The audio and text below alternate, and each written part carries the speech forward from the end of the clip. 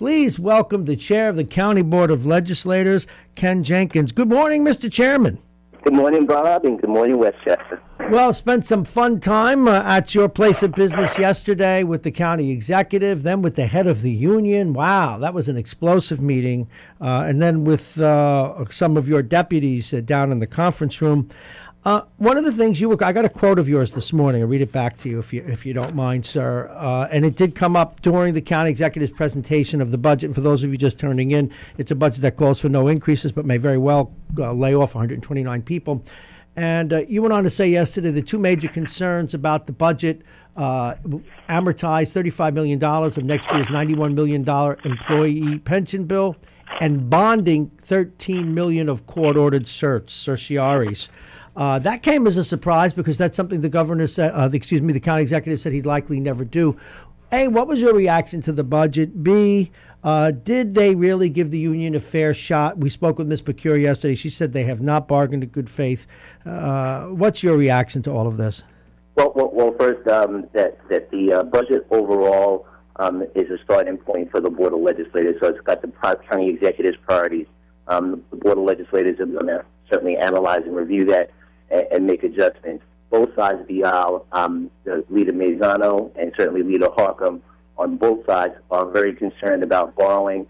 It's about $43 million altogether of borrowing, $48 million of borrowing altogether for operating expenses, something that Westchester County has never done as far as tax certiorari's, and has gotten places like Nassau County with a control board with $100 million of bonding that they've done and gotten themselves in deep trouble with that. So we're unlikely to do that.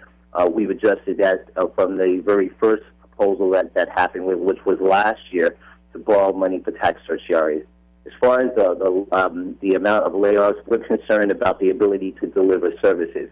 So you need people to deliver those services, and we have a certain level of expectation that the commissioners tell us they're going to be able to do, and we will analyze that and find out. As far as negotiations are concerned, the Board of Legislators does not get involved in negotiations with any of the unions, but certainly the characterization that I saw in the PowerPoint presentation that was done by the county executive was misleading at best.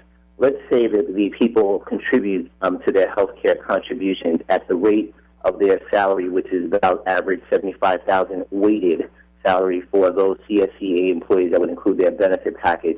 That means they pay 15% of their health care contribution if they did the plan that the Board of Legislators approved and adopted and the county executive signed 2 years ago. That's $1 million, $1.2 million of savings. So, when we have a $97 million projected gap to suggest, well, if these guys just did this, that would help us out. Well, yeah, it would help you out, but, we would not be we'd still be in a position of being very, very short based on their projections, which haven't been right for the last 2 years. So we got to question those too. Now, we heard from, I don't know if it got back to you, but Kathy Pecora, the head of the union, she mentioned that the very EMS people who went out to help during the storm, they would get laid off, or 5 of them would. But this is what she had to say. Let me know if you can't hear this. We have made proposals. Believe me, we had originally, when we started negotiations, 58 proposals we had in our current contract, additions or changes.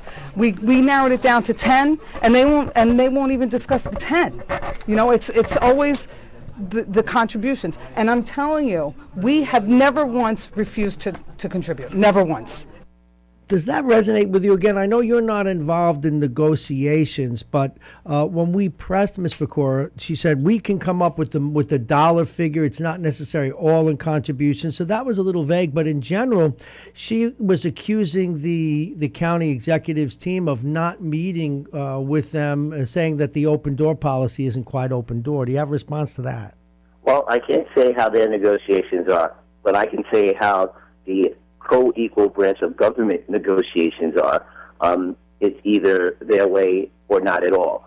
So I can see that there's consistency in that particular part of the argument, and that ultra-conservatism approach, where there's no bending, there's no modification, there's no room to do something and come up with a compromise. That's just the philosophical view of the county executive and his true belief in that. And again, we can't blame him for holding a particular position because that's his position. But when you're trying to negotiate with anyone, you have to have flexibility, and unfortunately, that seems to be inconsistent for this particular administration. That's why we have 4 or 5 lawsuits right now going with 4 temporary restraining orders preventing them from doing things.